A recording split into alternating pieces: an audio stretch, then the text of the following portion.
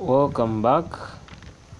This is Jingo Nelly, and I'm going to be taking you through the single and the complete records. This is my part 3, and we had completed step 4, and we are looking at a situation where you're being given a gross profit margin and a gross profit markup. Now with these ratios help you to determine the cost of the cost of sales, which later help you to determine the sales and the purchases. And with these sales and purchases, it's what you put in the income statement. So what I want you to know is that with gross profit margin, the gross profit margin, it deals with sales. Now with this, if gross profit margin, from the formula, gross profit margin is equal to gross profit times 100 out of the sales, and with the markup, it's equal to gross profit out of cost of sales times 100. So for the gross profit markup, it is to do with the cost. It is to do with cost of sales, and for the margin is to do with sales. As so, this is what I had listed here. Gross profit margin deals with sales and markup deals with cost of sales, based from the two formulas.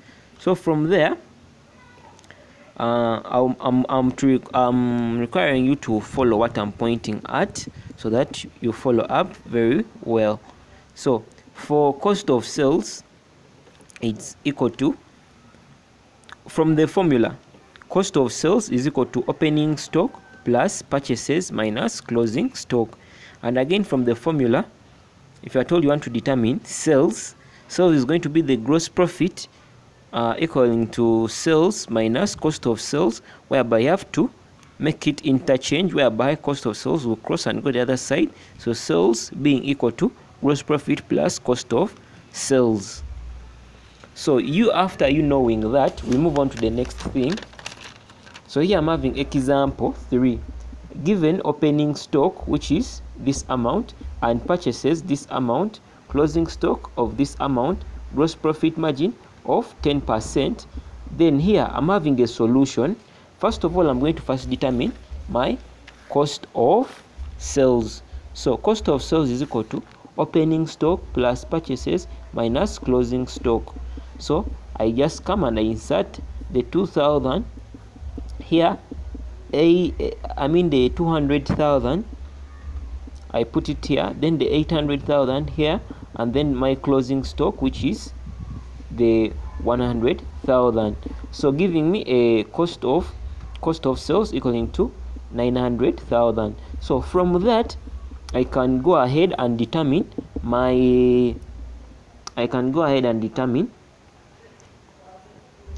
the gross profit. So basing from the previous formula, gross profit margin is equal to gross profit out of sales. I remember I told you with margin, it's concerned with sales. So if this is a 10% of this, which is this, is equal to gross profit out of sales. So if I to cross multiply, this is what I will get. Gross profit will be equal to 10% of the sales. So meaning that gross profit, from the formula, gross profit is equal to sales minus cost of sale. It's going to be equal to, so this gross profit is going to equate to this. So meaning that this gross profit is 10% of the sales, so which is equal to sales minus cost of sales. So from that, interchange, whereby this will go this side, crossing the equal sign, and this will come this side. So cost of sales is equal to sales minus, now this 10%, I'm going to say 10% divided by 100, giving me 0.1 of sales. So that I say cost of sales is equal to, now here there's an invisible one, which is going to be here. So 1 sales minus 0.1 sales. So I've changed the percentage to a decimal so that I can easily solve it out with this one. So cost of sales is going to be equal to 1 minus 0.1, which is going to give me 0.9 of sales. So 900,000 is going to equal to 0.9 of sales. So divide by 0.9 is by 0.9. So my sales is going to be 1 million. So that's how I find sales using the gross profit margin, because it relates to the sales from this formula. So moving on to the next. So how am I going to determine my my cost of sales using a gross profit markup? Now with gross profit markup, I told you it deals with what? Cost of sales, or the cost. So given the sales as this, then profit markup of 40%. So I'm going to be having a solution whereby I'm going to say markup is equal to gross profit out of cost of sales. So this is going to be, the markup is going to be 40%, which is going to equal to the gross profit out of cost of sales. So from this, I'm going to cross multiply. So gross profit is going to equal to 40% of the cost of sale. So from there, from the previous formula, it's going to be gross profit is equal to sales minus cost of sales. So after that, I just come and I equate this to this. So I'm going to say my gross profit is going to be equal to this. So 40% of the cost of sales is going to equal to sales minus cost of sales. So sales is going to equal to, I make sure that this also crosses the equal sign, goes this side. So it's going to be 40% plus the cost of sales. So meaning I just come and I insert my sales is going to be this amount here. I bring it here. It's equal to cost of sales. I told you this figure, I change it to a decimal so that I can equate it to the invisible one, which is always here. So 0.4 plus the 1, it's going to give me 1.4. Then times cost of sales. So divide by 1.4, divide by 1.4, giving me this amount. When I divide this amount, divide by the 1.4, it's going to give me cost of sale equaling to 110 million. So this will be my cost of sales, and that's how I determine cost of sales using a profit markup. So it depends on what you have been given in the question. If they say markup, just know it's going to be concerned with cost of sales. If they say margin, it's going to be dealing with what? Sales. So that is that. Moving on, in case you're having goods lost or goods stolen but not insured.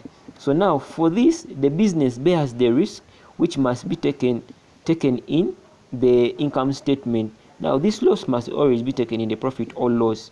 So what happens when your goods are stolen or they are lost? So you're going to debit and credit. So you're going to be debiting the profit and loss account, which is the income statement, and you're going to be crediting the trading account. What do these two mean? When they say debit the profit and loss account or the income statement, like for debiting, this is what is going to occur. When they say debit, if I told you to extract an income statement, you reach at the extent of doing the gross profit. Now from gross profit, you say add other incomes, then you go to gross income. Then you get to less operating expenses. Now in the operating expenses, that's when you're going to less the stolen or lost goods. Meaning that when they say debit the profit and loss or the income statement, they mean subtract. When they say debit the income statement. Now when they say credit the trading account, it's going to mean that if I told you to extract the trading account starts from the sales up to a gross profit. So if I told you having sales less cost of sales, then in the cost of sales you're having opening stock, then you add the purchases, then you're going to less the stolen or lost goods, because when they say credit the trading account, they also mean minus the trading account. So the first portion of the income statement, or because it's called the trading account and profit or loss statement, so the first one, so this will be the meaning of you debiting and crediting the profit and loss account, and this will be the meaning this will be the meaning for you for crediting the trading account. This will be the meaning for debiting the income statement. You will less it in the operating expense, and this you will less it in the cost of sales once you're done with adding the purchases. So that is it. Then moving on for goods that are not insured, which are going to see on the next page. So for goods that are not insured, when they are not yet paid, first of all, I mean these are for goods that are insured when you incur the loss, when you incur the loss of the goods, or in case they are stolen. First of all, what you're going to do is debit the insurance receivable. Like the insurance company is supposed to pay you, which is going to be a current asset in the balance sheet, and then you credit the trading account. So when paid, I told you it trading account here, it means that you're going to less from this section here. From this section, that's how we are going to treat the stolen or lost goods. And for this, you're just going to take to the balance sheet, and you do what? You insert it there as insurance receivable.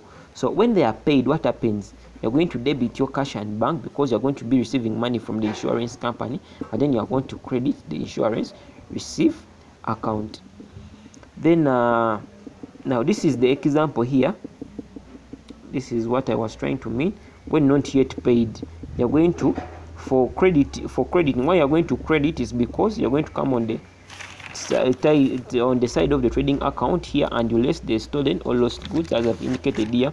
And on debiting, this is the balance sheet. You get to have your non-current assets and current assets. Then under current assets, that's when you bring in the insurance receivable. So that is for goods insured and goods that are not insured, how you treat them in the single and a complete records.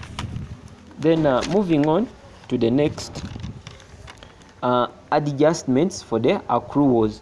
Now with adjustments for the accruals, this is done to ascertain expense figure to be changed in the profit, to be charged in the profit and loss account. Now for this, you want to adjust the expense figure to know what is my real expense that year, so that you can treat it accordingly in the income statement. Now if you're having accrued expenses, it's going to be a liability. It's going to be payable, meaning that you have expenses they have not yet paid for. Then accrued incomes that have not yet paid, which is going to be an asset, so you must receive it.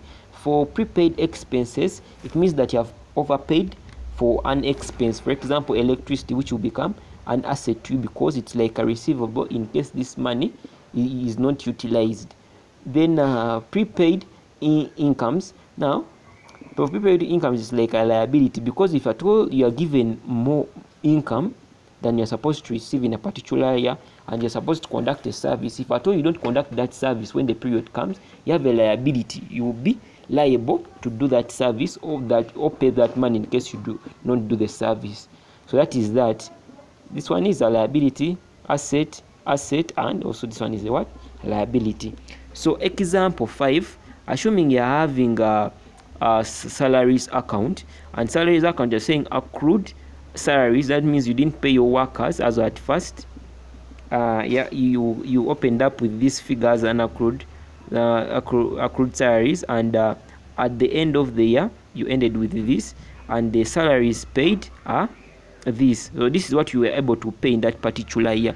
So if at all you want to know what figure you're supposed to put in the income statement, because this all occurred around there, you're going to say salaries. You're going to open up the salaries account, but you're opening up a salaries account, but it's going to be having a balance both forward on the credit side, because this is an accrued salary, like it is a liability, an accrued salary. So meaning liabilities have a normal credit balance. So that's why you're going to open up this figure this side, and after you opening up this figure this side, you go on and say what happened. I only paid this in that year. So you say cash that you paid to the workers, it's what? 10,000.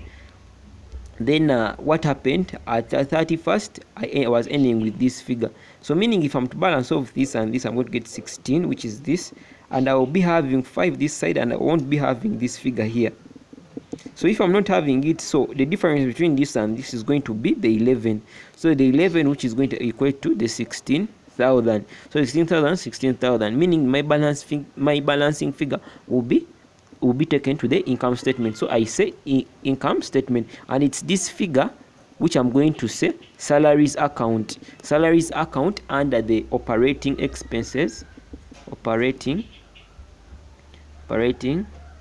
expenses, and I'm going to say and I bring in the salaries, and this is going to be my salaries expense account.